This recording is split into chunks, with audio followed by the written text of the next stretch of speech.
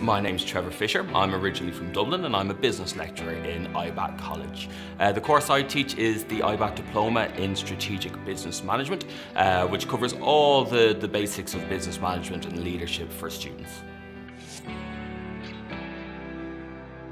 With this diploma, we cover all of the essentials in terms of moving into a leadership or management mode within an organisation. So we focus on planning, organisation, people skills, leadership and communication, the real management, people management aspects of a leadership role so that people can get great results from their teams.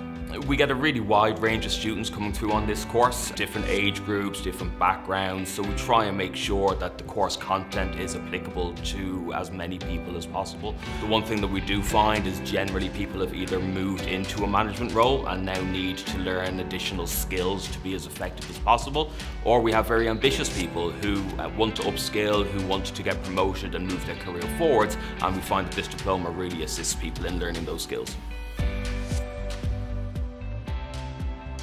I've been working in retail management actually for over 20 years now. So from the time that I came out of my own formal education from college, I've been managing people and managing teams. Having built up all of the years of experience and encountered different problems and different aspects, I want to give that experience and give that knowledge to people to try and assist them move their careers forward. We try to use as many tools as possible during the course to keep it as interactive and as enjoyable for the students as possible. It is very easy for a course to run into a huge amount of theory, but we find, particularly when it comes to people management and leading teams, that we need to back that up with a lot of real-world experience. So we use an awful lot of real-world case studies, we focus on some videos. I will obviously talk a lot about things that I've come across in the past and how we've solved problems and issues, and it's great when the students get comfortable and start telling you about things that they're going through right now. As a group, we'll quite often discuss them and see if we can't give people advice and move them in the right direction. So it's usually good fun. It's absolutely something that's manageable.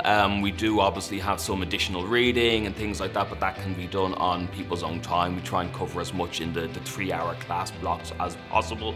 In terms of coursework, we deliberately set our work in terms of grading and assignments on an individual basis because it's very difficult for people to get together as a team when they're already working a day job and trying to study in the evening as well. So it's something we're very, very conscious of, and we try and work with students as best as we can to manage that workload and that stress level for them.